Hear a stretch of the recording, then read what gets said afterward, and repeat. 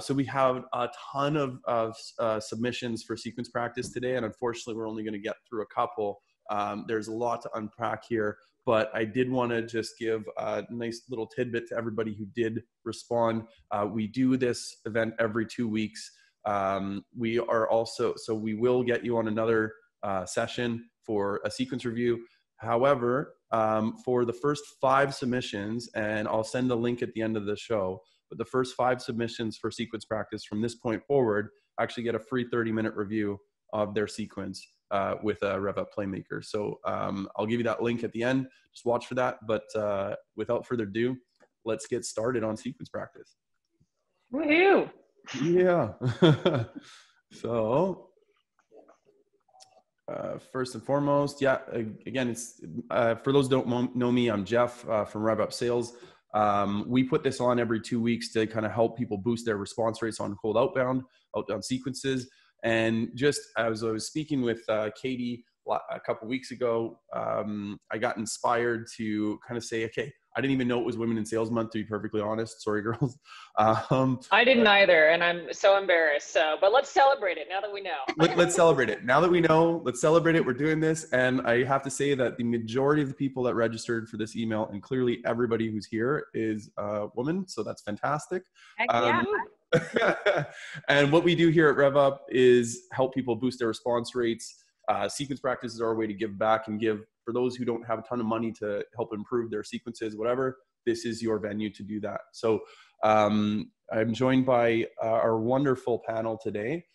For the Women in Sales event, I'm going to take a step back and let Brooke and Katie actually run the show. So I'm just going to be here just to make comments here and there, but they are going to be the ones that are reviewing your sequences. So without further ado, Brooke, you want to give a quick 30-second intro to yourself? Sure. Yeah, there's a photo of me with hair from before. I chopped it all off. I said that too. I was like, wait a second. It really trips people up at Outreach, including my teammate Moses, who was like, is that you or a different you? Okay, so about me. My name is Brooke. I currently work at Outreach. I lead our corporate, meaning mid-market, so calling into companies between 250 to 2,500 employees, SDR team. So like 95% outbound, working to book meetings for our account executives. I love sales development orgs. I started my career as an SDR right out of school, worked my way up into the AE thing, and then found my way into management and have loved it. Mm-hmm. In addition to just kind of doing regular sales management, helping my team hit the number, one of my passion projects is totally increasing the diversity of sales, whether that's on the gender split or racial diversity, just making sure that we increase that in tech and then SaaS specifically. So if any of y'all ever want to talk about that, hit me up. Awesome. Thanks, Brooke. And we also have Katie from Sales Hacker. So Katie, please give a quick intro. Hey, everyone. My name is Katie Ray. I'm so excited to be here with you all. Whenever I had heard about this and knew Brooke was on here, I was like, oh my gosh, I have to get on here. I am the community engagement manager over at Sales Hacker, and we are an online community designed to help B2B sellers, wherever they're at, get them the right tools, introduce them with the right people. And I've always just had a passion for sales. I've been in sales for a little over 5 years now, which makes me feel really old by saying that. But I have just wait. Just wait. I know it's all relative, right? Yeah. But I have done everything from IT recruitment all the way to being a territory sales rep with 7 states. And so now recently moving to Sales Hacker, and I love it. And I'm just so excited to be here because honestly, I always struggled with my sequences. I never felt like I was super creative. And so I've been able to review a lot of sequences and look at different things and get different opinions. So I'm really excited to hopefully provide you new aspects for things today. Excellent. Excellent. Well, thank you both for joining. Once again, I'm going to leave the opinions to you too. And I'm just going to be asking you questions, maybe poking and prodding you for things. Sounds good. It might be the pain in your side, but it might also be good. So with that said, without further ado, let's get started on our first sequence submission.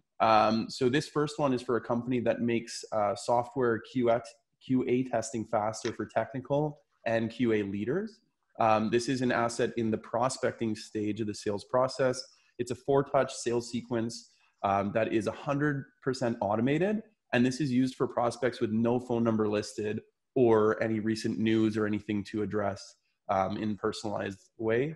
The challenge is that this particular sequence is the English version of a German sequence, and it gets about a third to a quarter of the response rate of the German speaking one does. So that's something that needs to be addressed.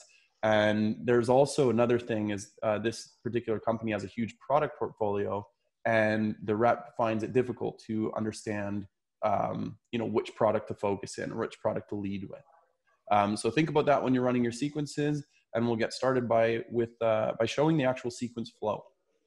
So Brooke or Katie, do you have any notes, what you see here as far as a sequence flow? What do you think is going to be the success of this sequence based on what you see? Yeah, I definitely like bumping it. We see a ton of success with that. So glad to see that you have that. Knowing that it's all automated makes sense if like you don't have any phone numbers. But I would be curious for the person who created this, if you do have so many different product offerings, and different, it sounds like it's mostly the same persona, but you might have a hunch on like what people are interested in. It might be worth creating, since it's only 4 steps, automated sequences for each of those products or things. Like an example that we do is like we have automated sequences for marketing, sales ops, and sales leaders, so that the content in there, like we know generally what sales leaders like care about and generally what marketers care about. So it can be tailored that way and then still keep the automated aspect of it. Cool. Oh, and thanks, Brooke. And one thing Lila was asking, what is bumping? Oh gosh, sorry. Internal term. That's when your step 2, auto reply to the first email. We call that a bump because you're like nudging somebody or poking them again with just like a, hey, any thoughts, or did you see this? Just replying to your last email. But go ahead, Katie. Sorry. No, you're so good. I didn't know what that was either. So I was for asking. I was like, I feel like that's maybe like a little nudge thing, but I'm not really sure.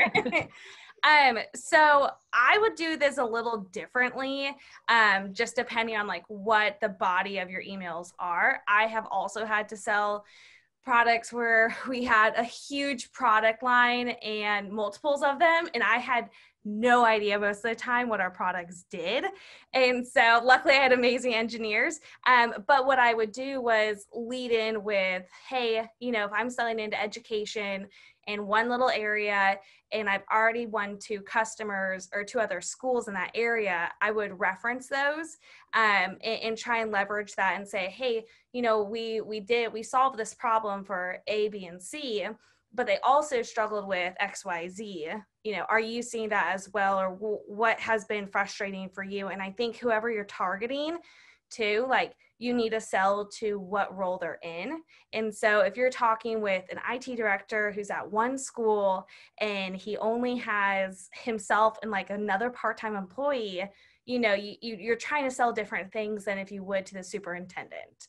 So I would say keep that in mind whenever you're looking at this. And if it's a targeted list, I would also say you could probably keep it pretty custom too. So look at that a little bit. Right. Good stuff. Thank you. So I'll get you another question here. Anna asks, do you recommend social touches for something like this, especially if you don't have phone numbers? Oh yeah. Yeah, I think for sure LinkedIn is super helpful. It kind of depends on what your bandwidth is. Like I'm assuming that if this person has an entirely automated sequence, it's because they're doing it at a scale that's just unmanageable to include like a LinkedIn view. Cool. Hope. Love using LinkedIn too. So yeah, if this is for my interns or somebody who's qualifying accounts and they had say 2,000 prospects, like I couldn't expect them to add LinkedIn touches in there. But what you might consider doing is, I know like in outreach, you can set up triggers that says if somebody views this email more than 3 times, then generate a call task for them, or like a generic task to be like, oh, hey, these ones you should take the time to add on LinkedIn to kind of help you prioritize. But in general, I do think LinkedIn is awesome. It just depends on how much time you got. Right on. I want to add, and I think everybody would agree, we are always told add LinkedIn, But what is the number one rule? We do not spam whenever we send a connection invite. Please, please, please, if you take away one thing, let it be that. But I really believe in the power of building relationships through LinkedIn. And I've always been like a huge advocate for connect with your prospect, see what they post, comment on it, something thoughtful like, hey, I really appreciated this. I've seen a lot of schools struggle with ABC again. And, I think this is a great solution or something like that, that ties into what they're saying. You're not selling your product. You're just slowly building that relationship with them. And then eventually you start sending them content through LinkedIn or a video message. I would highly encourage that. I have talked with a lot of SDRs the past few weeks, and they have said that video messages in LinkedIn messages specifically, not in emails, but in LinkedIn messages have been extremely successful. Nice. So I would add that. Awesome. Thank you. Okay. So we've got some good nuggets of information there. Thank you both. We're going to take a look now at these 4 emails and see what they look like. So first one, give you folks a second.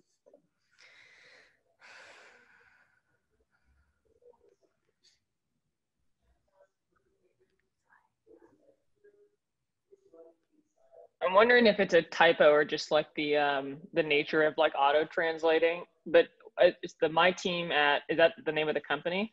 Yeah. Okay. Yeah. Sorry. Jeff. I know.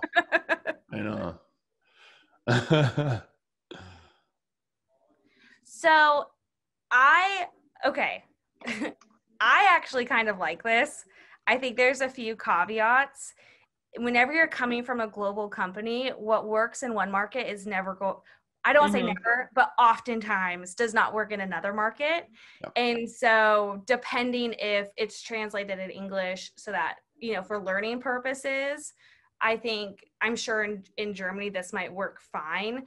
But if you are having to sell into another market, do research for that market, because like I said, what works for NAR may not work for, APAC or wherever else you're looking at.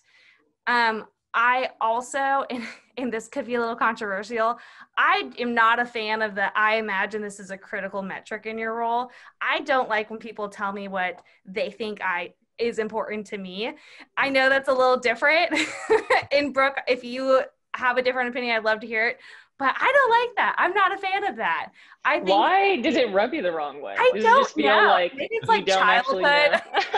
You don't know me. Yeah, you don't know. But that's a good point. Like, I think you bring up a really good point that like nobody likes to be sold at, and if you're like assuming that you know my business, like it hurts you so bad when you're like if my team calls into an insurance firm and they start referring to their sales development reps, like we don't have that. We have field reps or like brokers. Like you have no idea what you're talking about, and it just kind of makes you look silly.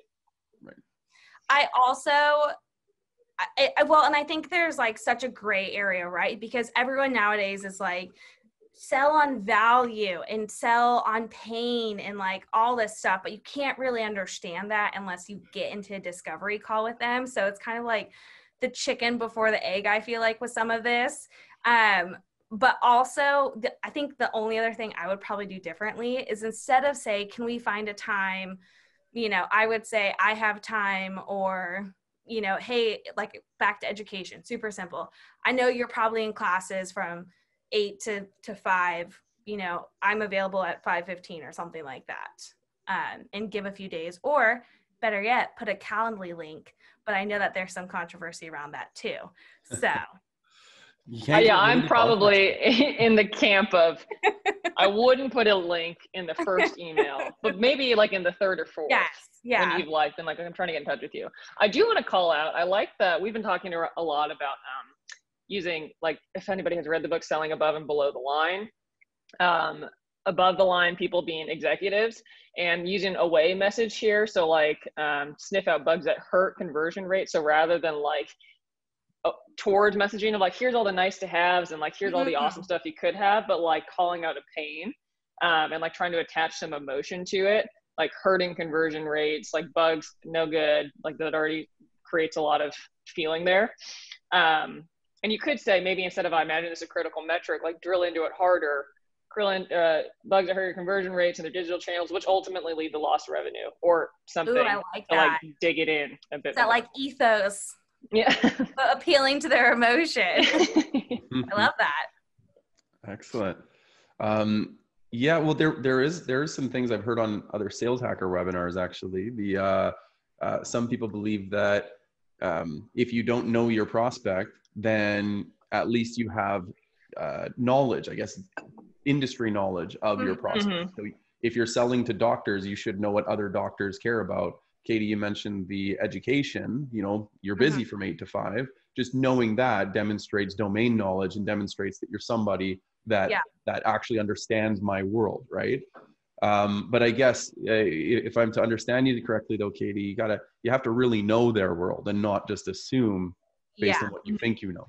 For me, what I saw a lot of success with was whenever I talked with like happy customers of ours, hey, why did you choose us? And I think as an account exec or even an SDR, that could be a good conversation and to learn a little bit more about why people are liking your product and looking at use cases and like what problems you solved and leveraging that. I think that is a huge aspect to really appeal to that consultative expert approach that we're all trying to become nowadays.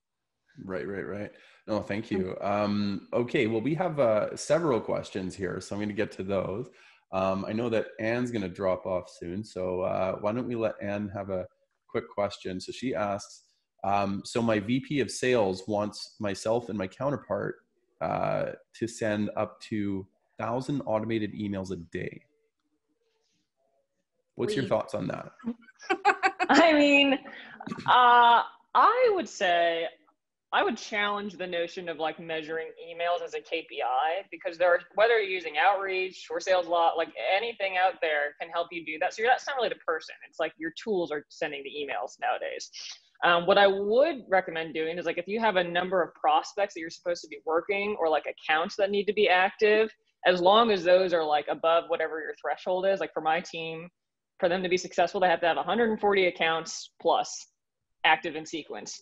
And we get there by having you have to add people to your sequence, your pipeline, 15 a day, but I don't actually measure them on the emails just because like outreach is doing it, not them. So I would just, and if you ever want to chat offline, I'd be very curious as to like where that intention comes from. And if there's another like fix to it, because that does sound like a lot. Yeah. I know I said I wouldn't jump in, but I have to say, like, when you're doing 1,000 emails at a time, you are playing with fire when it comes to your email service providers. They're looking at that as like every email recipient that you get is going to be looking at this is spam. So you have to be very, very careful, and you need to balance your thresholds there. Yeah. I would say I agree, and I've been at companies where I don't have tools like Outreach or SalesLoft, and nothing's worse than mail merging. Oh, I remember those days. And good times. 900 out of the 100 come back, and your email is crammed. And so, honestly, I would suggest, depending on your relationship with your manager, talk with them and just say, hey, I've done some research on this, and here's what I found, and here's the success rates of more custom approaches. Can you help me understand why 1,000? Where'd you get to that number? What that looks like? Because I think one, that'll really show that like you're taking ownership, but then also maybe they don't know either, and they're like, oh, I heard this once, and I thought it sounded like a good idea, like it sounded reasonable. Go for it. So maybe ask. And I really think like, today's day and age, activity is not indicative of like good outcomes. Yeah. Like you can be really busy, but not productive. And like knowing that typically an automated email gets like a 1 or 2% response rate. Like, I don't know if the juice is worth the squeeze to send out 1,000 of them, but who knows? Yeah. And I should add too that it's very expensive for contacts too if you're buying. Yeah, it is. How are you going to fill a list like that? That's extreme. Yeah, 5,000 a week. Good Lord. Yeah, no doubt. Well, we have a bold participant who wants to ask her question live. Yes. So Lila, please, you have the mic. Awesome. I have the floor, I guess. So I just wanted to ask a question. Hi, guys. I guess I should introduce myself. My name is Lila, and I'm an enterprise SDR at Telium. So I have been utilizing outreach, and I have so many tasks, too many manual sequences, and I'm trying to automate them. And Brooke, I mean, both you guys, I'm just wondering, how do you keep, I'm switching to automated, but how do I keep it personalized? I can't put their first name in the title. So, I usually do first name following up, or first name something, or first name plus Telium, but I don't want it to sound spammy around automated. So any tips around that? Yeah, I have a couple follow-up questions. Thank you for sharing. Sure. Yeah. So when you say you can't put them in the title, you mean the subject line? Subject line. Yeah. You should be able to. And if you want to stay on the Zoom later or get on another one, I can show you how to do it in like 5 minutes. Yeah, that would help. I think we can help you there. Number 2, you mentioned you have too many tasks. Like, what is too many? Like 800. That is a lot. A lot of action typically, tasks. Yeah. When you are adding people, like, do you have like a daily KPI, or did you add a bunch of people in bulk, or like, how'd you get to 800?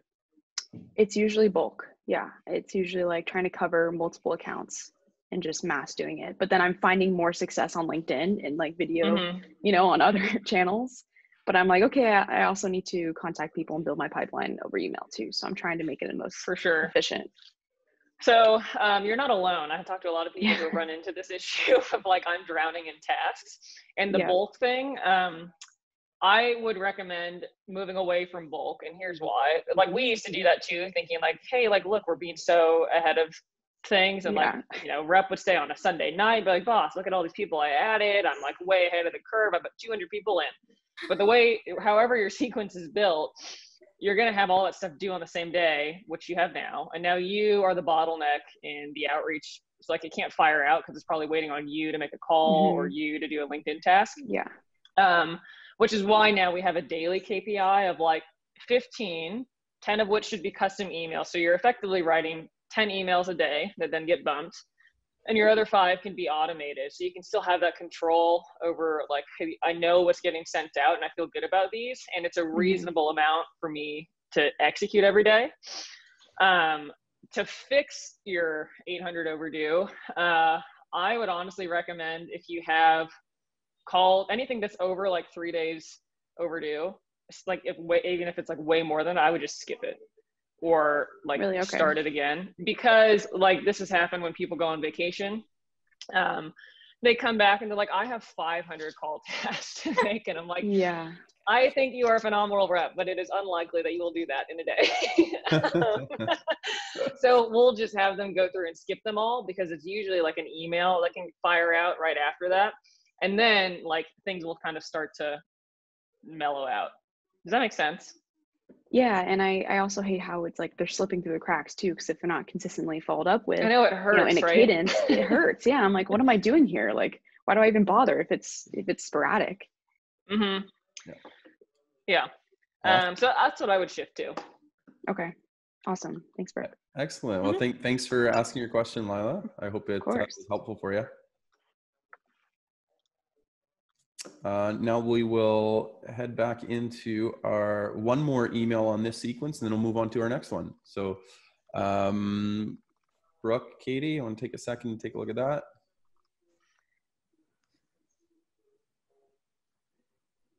Okay, I have a thought. Do it, Brooke. Do the thing. I think it's too long. Like, if they didn't read your first one, they're not going to read this one for sure. So I would just make it like one line of like, any thoughts? Did you get this? And then just wait. Because typically I haven't found a lot of success if it's a really long, after a long email. So I kind of wonder if, because the first line is, seems I caught you at a bad time when I first reached out. I know I have said that, but it's, but it's usually like I just cold called you and it didn't work, or I called and left a voicemail. I was like, hey, just couldn't, just called you. Please love me. You hung up on me, but I'll pretend it was that the phone died. I think we got disconnected. Sorry, it's my house. Yeah. It's weird. What I would do, I totally agree. I think it is so long. I would not read this. I would change, are you interested in our trial test as a POC? One, are you, like, I'd be curious, are you saying this because you've had this conversation with them before? It's step 3. So, but if they're wanting to book a call because of it, I don't know. But if I did that, I would get rid of the whole next 3 paragraphs and say, I'd love for us to get on a call to talk about a trial, like a free trial test to show you how this will solve XYZ, something like that. But yeah, the other thing too about the trial, like, I don't think it's bad to offer that up, but I think like what we've coached our reps to do, because we found it works better, is like, if you have something in your back pocket and the meeting is what you want in the beginning, wait until they've said no or given you a response before you offer it. Like, if they reply and they're like not interested, then you can be like, well, totally understand. Just so you know, we're doing these free trial things. Does that change your mind? Because then you have something to come back with. Otherwise, it's just like give, and we haven't gotten anything from them. Interesting. Yeah. I think I totally agree.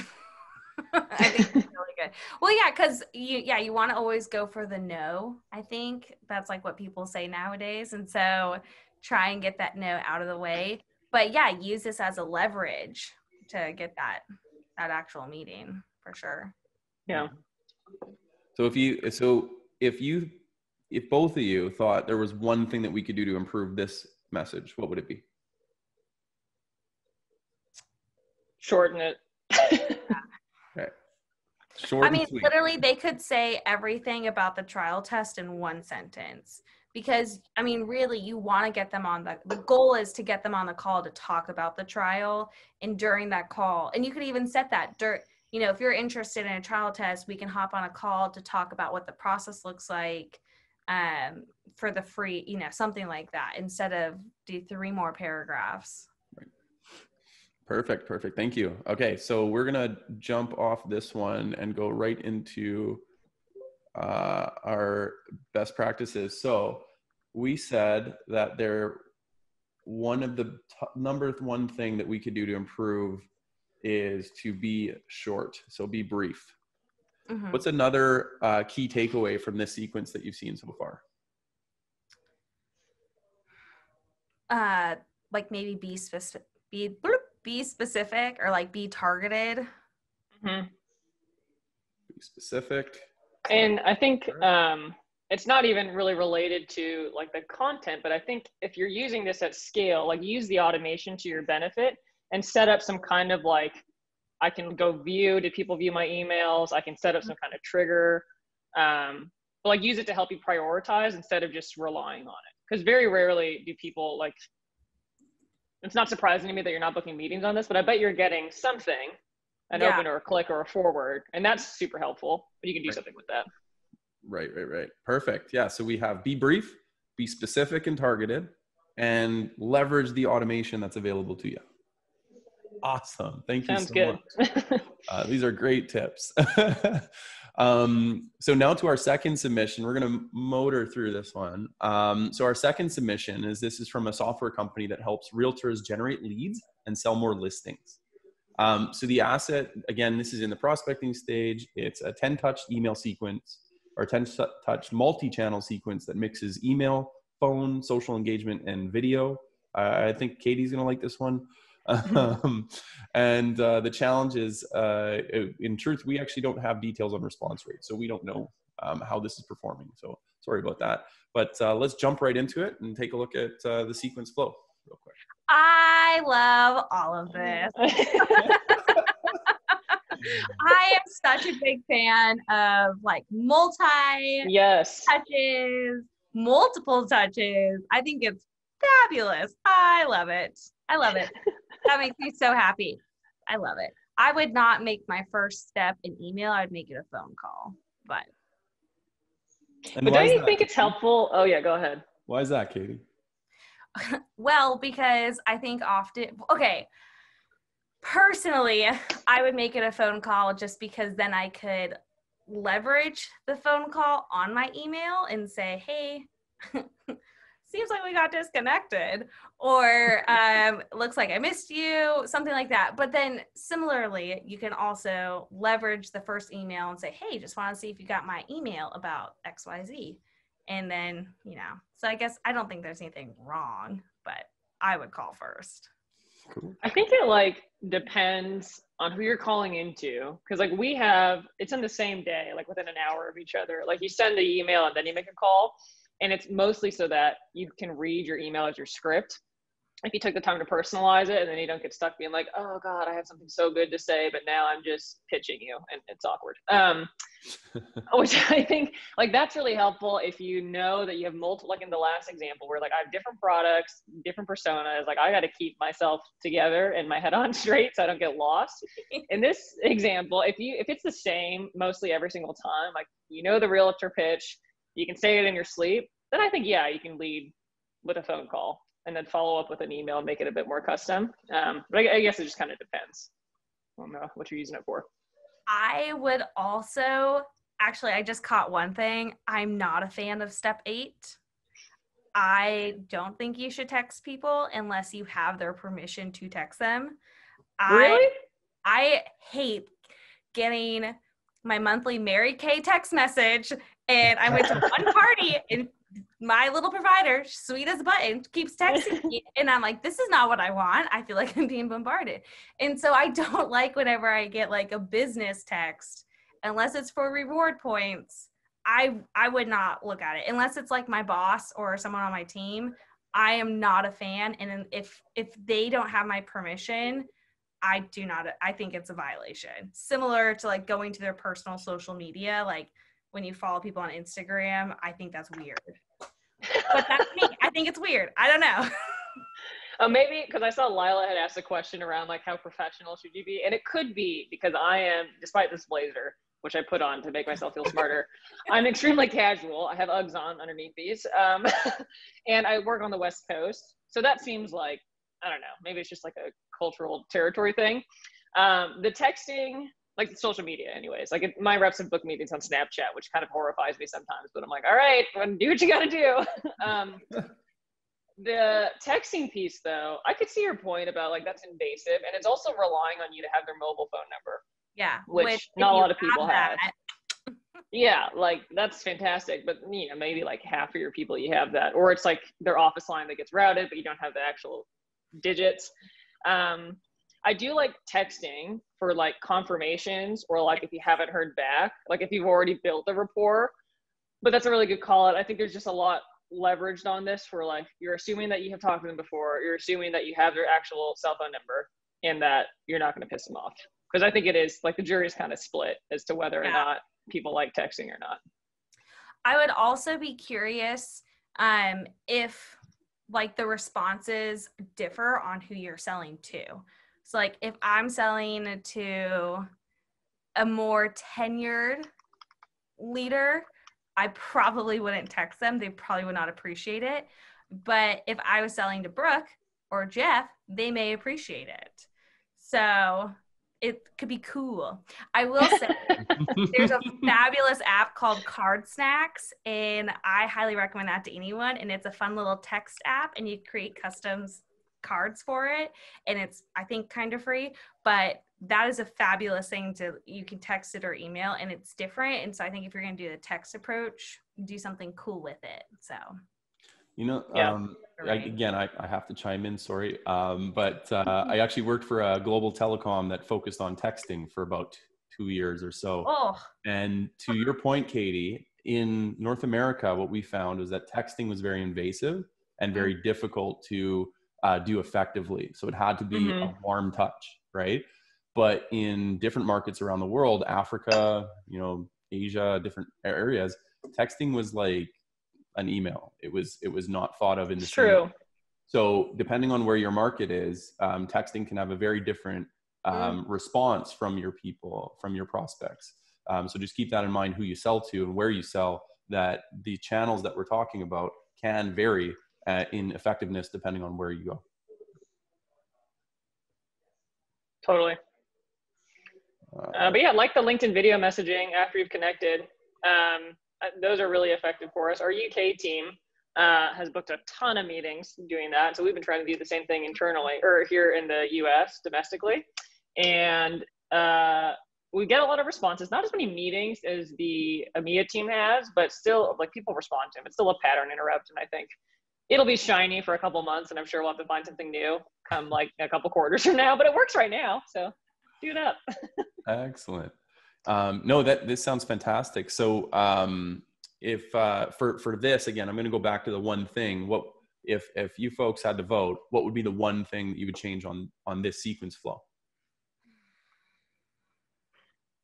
I have a feeling Katie's is the text, and I'm kind of like on board with that too, because it's just like you're really expecting that you're going to have it. Maybe you change it to a voicemail. Yeah. Great. Yeah. Okay. Because the thing is, I like everything else. I think step 1 and 2 could go either way, and that doesn't bother me. But you could do like a Sendoso or like an email type coffee gift card for $5. Obviously now we're attaching a dollar amount to it, but talk with marketing. They've got money. Sometimes. Excellent. Well, I hope Maria doesn't mind, but so Maria's mentioning, so this is actually her sequence. She said they sell mostly to B2C real estate agents, so they actually get a lot of replies to text. So again, about knowing your audience, it seems like she knows your audience. Yeah. So excellent. All right, then maybe you keep it. Sorry, Maria. Never mind. We changed our answer. Excellent. She agrees. So excellent. Well, let's take a look at some of the messages. So first message in her sequence, step 1, day 1.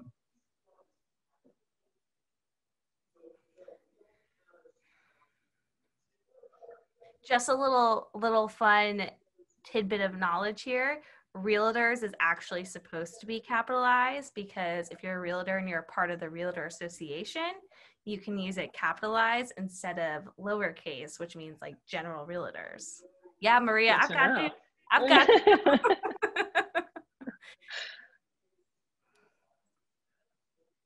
This is like a nitpicky thing because I learned how to write emails with the Hoffman approach of the why you now, and they were really big on like the formatting of just leaving your one ask at the bottom because like and you know like just the one line because like when people read emails on your phone you're like, okay, I see my name, that's me, so I read that, I'm skipping the body because I don't care yet, what do you want? So I go to the bottom, then I go back to the middle, which I think you have a decent middle part here of like asking because here's the issue that other people in your space are finding, and then they go back to the ask. And if you have 2 lines, some Hoffman, like why you now. I'm writing this down. I've never heard of that. That's so smart though, because I have fallen privy or prey or whatever to doing the same thing. So that's interesting to know. I didn't know it was a thing. Yeah. It just keeps it simpler for them. And like when execs read my emails, I know that they're just being like, what do you want from me? So I try and be really brief. So I really love the first sentence. I actually really like it because it doesn't make me say, it's not yes or no, right? So that's obviously great. But how am I winning new listings? Well, I'm not, or well, I'm going to marketing events, but I'm not getting as much. And I think that's the cool thing in real estate is realtors are always looking for business and they always want listings. It's so much easier to be a listing agent instead of a buying agent. And so I think it's really, really cool that you're asking such a good question. And I think you could even play to their emotions in some aspect whenever you get them on the phone. Like, what happens if you don't sell 10 houses this year? Like, what can you do with that? Which is a little gutsier of an approach, but I really like it. Me too. And I like that you, like you call out what their objection is going to be of like, no, I'm fine, I don't need your help, by saying like, look, I get that you're already really good with referrals and you have an awesome sphere of influence, but like what else besides that? And it kind of makes me have like FOMO of like, I don't know, are other people doing other stuff? Should I be thinking about that? And well, and I really like too how you're not attacking other products, because you could be like, a lot of people are wasting money with Zillow trying to buy zip codes and spending hundreds of thousands of dollars a year. Instead, you're keeping the focus on you and what you do, because I think a lot of time, even whenever we get on cold calls, we'll say, oh, well, so-and-so does this. And they're, you know, their customers are really upset about that. Well, why are you talking about their product? Talk about what you sell and what you're doing to help solve this problem. So I really like that. Excellent. Thank you. So some great piece of information there. It looks like Maria's really happy with what she's hearing from you. So we're going to do one more script on here, and this is actually going to be her cold call script. So funny enough, this is actually what she does exactly immediately after she does the email. So on day one. Okay.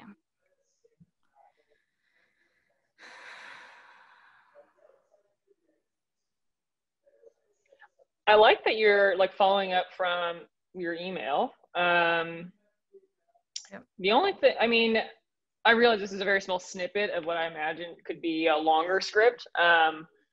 I would encourage you to look at some kind of like upfront contract of like, I know you have like, would you be opposed to learning how, which is like, you're asking for permission. But like how long are you going to pepper them with questions? Or like, hey, can I have like 2 minutes of your time? Like we say 27 seconds because it's gimmicky and people listen and they're like, what are you talking about? But something around that so that they know. Because I think usually when people avoid you on the phone, it's like when you go to retail stores and somebody says, you need any help? And your immediate reaction is like, nope, stay away. I'm good. I don't need any. But if they're like, oh, like I have this sale and I noticed that you are wearing this jacket. We have one that looks just like that. You want to go look at it? And they'll be like, oh, okay, maybe. But just warming them up a little bit and letting them know what they're getting into. I am also a fan of the upfront contract. I've seen a lot of people talk about that. I think my biggest thing is, I think if you're going to say, can I get 2 minutes of your time, make sure it's 2 minutes of your time. Don't trick them, because you're going to feel like you're winning because you're continuing to talk, but you're not, because you're not going to get a deal. I would also start off with, here's why I'm calling and here's what I want. Instead of that, I would say, hey, so-and-so, my name is Katie. I'm from here and this is what we do. And then say, you know, would you be opposed to learning more about how this can give you more leads or whatever that looks like. Excellent. Good stuff. So with that said, based on what both of you has said for this one, I have these two best practices or two takeaways. So the first one is be careful with text. So know your audience. And ask permission to continue. So in your cold calls, would you say there's any other key takeaway that Maria can take to make this sequence better?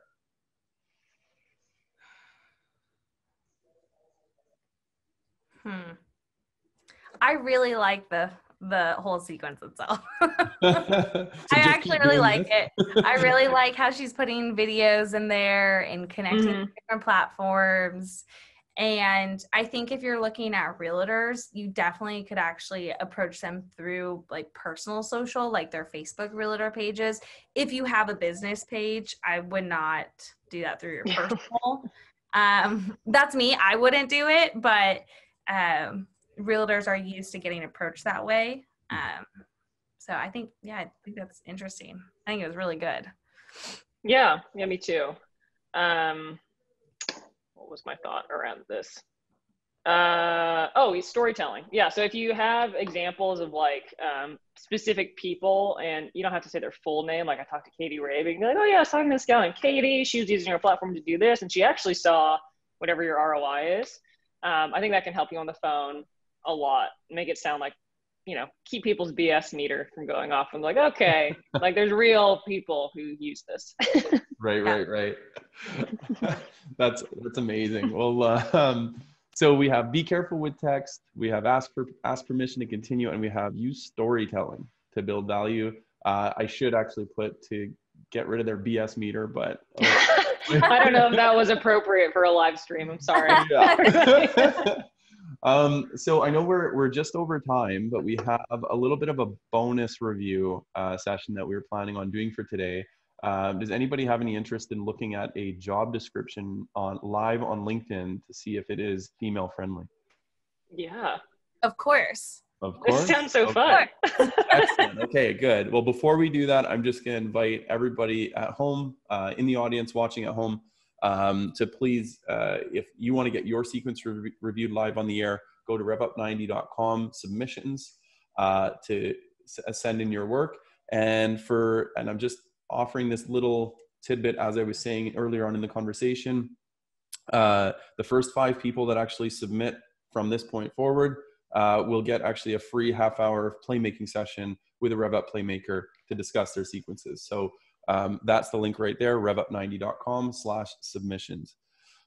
So now let's look at, Katie, you sent me these 4. Which one do you want to review? Whichever one you want. Whichever one we want. Okay. Let's look at. So I just want to put a little caveat. I definitely thought that there would be a lot more on there because of like companies that I follow. I just expected there to be more. Yeah. So I was actually quite surprised when that wasn't the case. Well, let's look at this. So let's look at this real quick. And so Zscaler, they have a sales development rep in Dallas, Texas. Now, as women in sales, do you see anything on here that kind of catches your eye in the not so nice way? Let's see. Is there any chance you could make it a little bigger? Yeah, absolutely. Perfect. Oh no. There we go.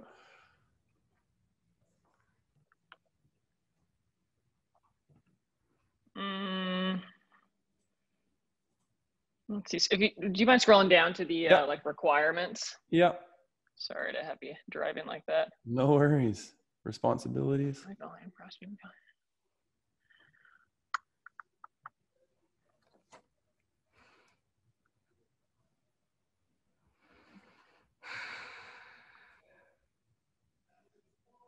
I should take a look at ours. This just seems like long to me. And I'm sure that there's a lot like that goes into this role. But just like if there's too much on there, typically women won't apply until they can check all of it, right? Or like folks who don't have experience and like, oh, I would have, but like it looks too hardcore. Like I don't think they'll even look at my application. Right. Can you scroll down more? Yeah. Okay. Because this is so, I normally, when I look at job recs, I don't look at any of the body because I feel like many SDR roles are pretty similar. Instead, I look at desired skills and experience, education, and then what I can expect from them.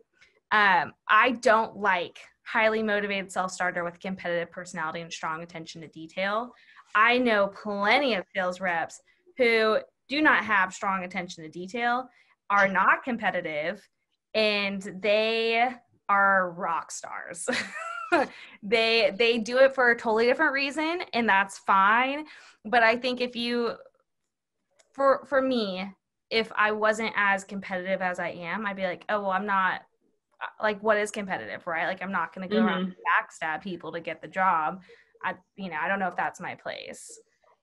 Work in a fast-paced, goal-oriented, high-growth sales environment, like, that just scares me. How so? Because if I think about all the women that I know in my life, there is a large majority that they don't want to work in a fast pace. For them, they want more of security. They want to do sales. They want to do a good job. They're not looking for high growth. They don't want to be like shuffled through things. So I feel like you could rephrase that differently to do a little different responses on it. I could see that. Like some people might just envision like fast pace means like Wolf of Wall Street style, like running around all the time and like smile and dial. But what it really is like, it's a high growth environment, like a development focused place. Yeah. And I think they put that above of like, we're focused on our people. and helping them get promoted. So yeah, I buy that. And then maybe like adding the team player thing is first, and then I think you can still put like self-starter. Yeah. Even motivated. But you can see that they put fast-paced in a few areas of it. So it like, how fast are they going? Like, yeah, you could just do like, because really what you're looking for, like we call it the figure it out factor. Like, do you like to learn? And like, if you're placed in like, we have a lot of structure, but like, let's be real, it's a startup, so there's a lot of ambiguity. Like, are you somebody who like enjoys that and would raise their hand and be like, hey, like this doesn't make sense to me, or I need some extra help here. So yeah, maybe like a quick learner, or willing to learn, something like that. I also, so I actually have a journalism degree. And so whenever I was looking for my first job and went into IT recruitment, I was very fortunate that they weren't looking for business people, but I had actually had a horrible experience for a software company once, where I went to an interview, found out the interviewer, found him on LinkedIn. He went to the same school as I did. And I thought, oh, this is going to be great. Like, we have this great bond already from our schools. This is going to be wonderful. And he kind of took me through the interview a little bit and then said, well, I have friends that went through that program, and I know it wasn't too hard. I saw what they did. I just don't. Oh my God. And I was like, that's not how this is supposed to work. Sounds like a treat. This is not what's supposed to happen. And now with a lot of business schools putting like professional selling programs out there, I think for me, I'd be like, well, I don't have a business or related. Journalism's not related. But I sure as heck can talk on a phone. So maybe I'll still apply. But I think that, it makes me wonder like why they want that, especially whenever so many people in sales don't have degrees and they're still very successful. Yeah, that would be, I would double tap on that. If like, we don't require a college degree. I imagine this is maybe an old job description that they've copy pasted through the years. Yeah. And made edits to. I don't think it's necessary. Also, the 1 to 3 years, it's a nice to have, but I kind of expect that everybody comes in like no idea what a cold call is.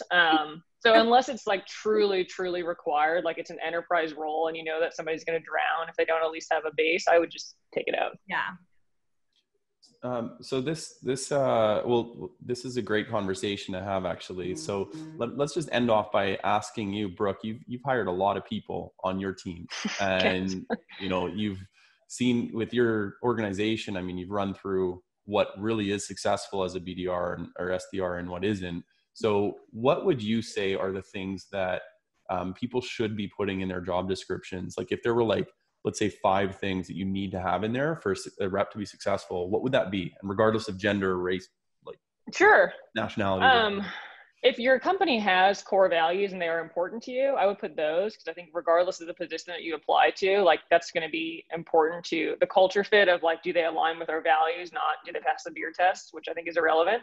For an SDR, we're looking for quick learner, collaborative, like enjoys working in a team environment, like wants to work somewhere that's like really metric based. Not everybody likes having a quota. Other people are like, I know exactly if I did a good job or not because it's there on the dashboard, and like that makes me really happy.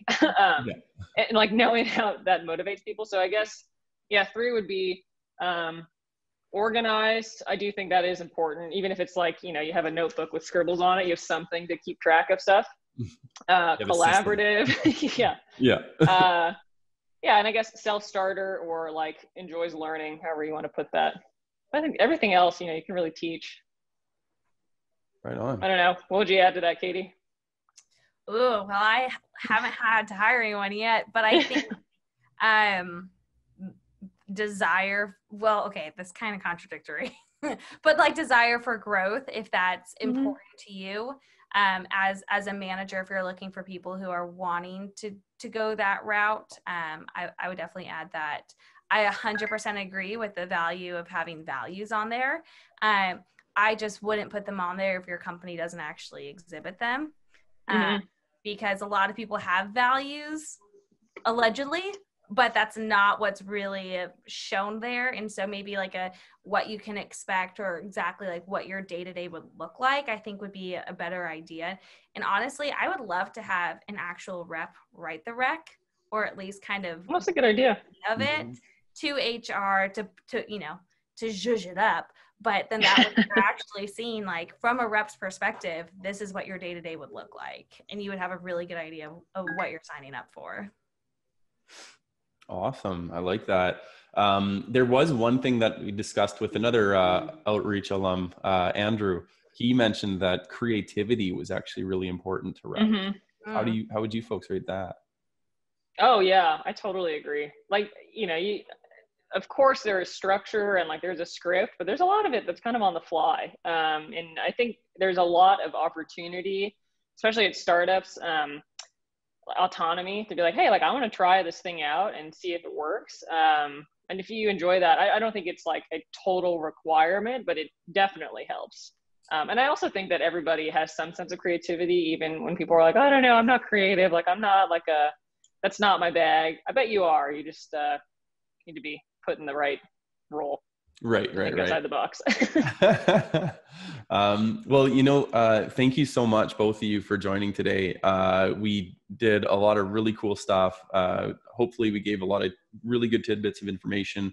But anything you want to tell the crowd before we get going? Just thank you guys for having us, or thank you all for having me. And I'm so excited to have been able to go through this with y'all.